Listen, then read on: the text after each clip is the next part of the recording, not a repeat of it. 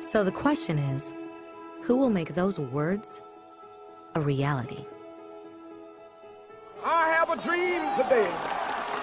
When Dr. King marched for racial equality, he was marching for rights that had been guaranteed by the United Nations for almost 2 decades. But still, he marched. When Nelson Mandela stood up for social justice in the 1990s, his country had already agreed to abolish such discrimination for almost 40 years. But still, he fought. Those who fight today against torture, poverty, and discrimination are not giants or superheroes. They're people.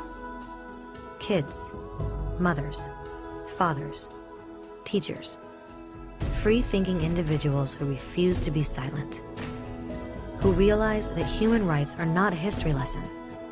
They're not words on a page. They're not speeches or commercials or PR campaigns. They are the choices we make every day as human beings. They are the responsibility we all share to respect each other, to help each other, and to protect those in need. As Eleanor Roosevelt said, where, after all, do universal human rights begin?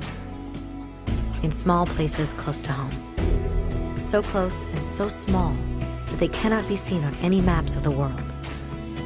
Yet they are the world of the individual person, the neighborhood he lives in, the school or college he attends, the factory, farm, or office where he works.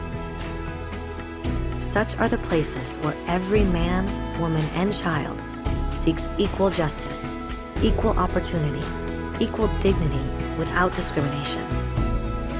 Unless these rights have meaning there, they have little meaning anywhere.